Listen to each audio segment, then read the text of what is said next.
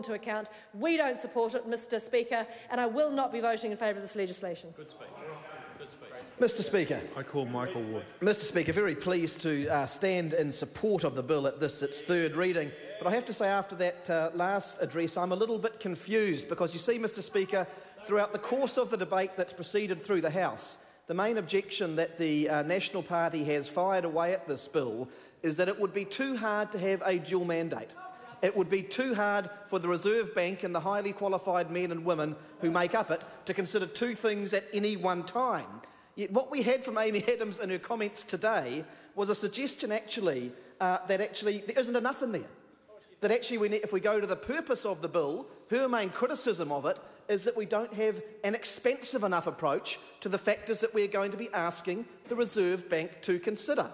So one of the things that I think has been very difficult for the government to grapple with in terms of its engagement with the opposition on this bill is what is it that they actually want. And so my question for Amy Adams is, if she supports the purpose of the bill, but she is critical that the subsequent provisions do not include enough factors from the purpose statement of the bill, where was the SOP statement on the table during the committee stage? What actually are the factors in the purpose that are missing that she would like to see in there? Because we haven't heard a single constructive critique that actually gives us some direction on that from the National Party. In fact, Mr Speaker, what we have had from this bill from the National Party is absolute chicken little catastrophism. And that came through very strongly in the absurd statements that we heard today and throughout the course of this debate about Reserve Bank independence. The fact of the matter, Mr Speaker, and this is reflected very clearly in virtually all of the submissions that the committee heard, is that this is a moderate and balanced piece of legislation that seeks to strike a good balance in terms of ensuring that we have the ongoing objective of price stability while ensuring that the real economy concerns, particularly around sustaining employment, are considered by the Reserve Bank.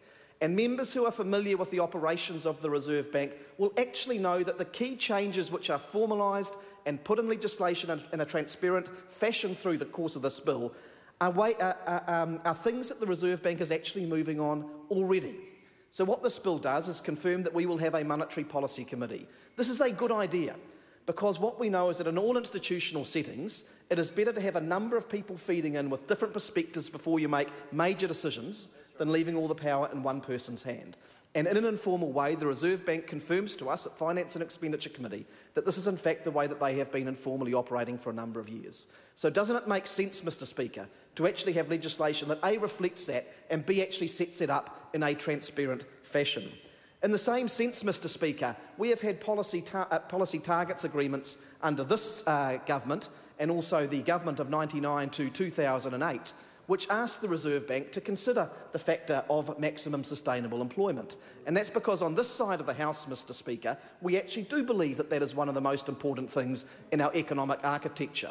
It is not the contention of members on this side of the House that the Reserve Bank has sole preserve over determining the rate of employment within the economy. Clearly, that is a function of a number of economic factors. But what we do know is that the Reserve Bank, at the extreme ends of the economic cycle, does have the power to influence that.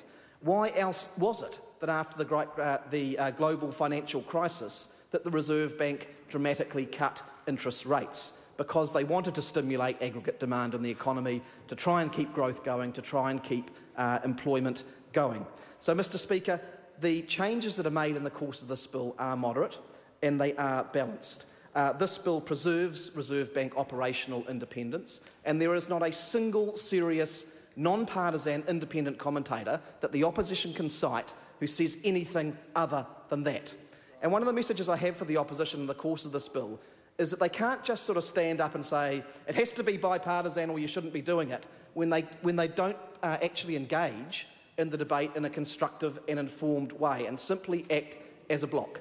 As I say, Mr Speaker, not a single independent, non-partisan commentator who actually seriously contends that Reserve Bank operational independence is changed through the course of this legislation. The Monetary Policy Committee still has a complete remit to set the official cash rate and make the other important decisions that it has to make. People like Adrian Orr, the Governor of the Reserve Bank, are not shrinking violets. And the suggestion that we just heard in the speech from AB Adams that somehow they are going to be cowed and not carry out their duties independently is simply absurd. Mr Speaker, once again, this is a moderate and a balanced piece of legislation. It is in the mainstream of legislation for central banks around the world. It makes the operations of the Reserve Bank more transparent to the people of New Zealand and to this Parliament, and for all of those reasons, I commend it to the House. Thank you, Mr Speaker. Mr Speaker. I call the Honourable Paul Goldsmith. Mr Speaker, I rise to